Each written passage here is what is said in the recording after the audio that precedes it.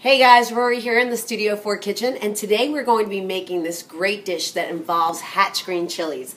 Now, a lot of times people don't know after you roast a chili, you're going to clean it out because you want all the seeds out. A real simple way is just to tear it open. See how nice and soft that is? And then you're just going to run it under water.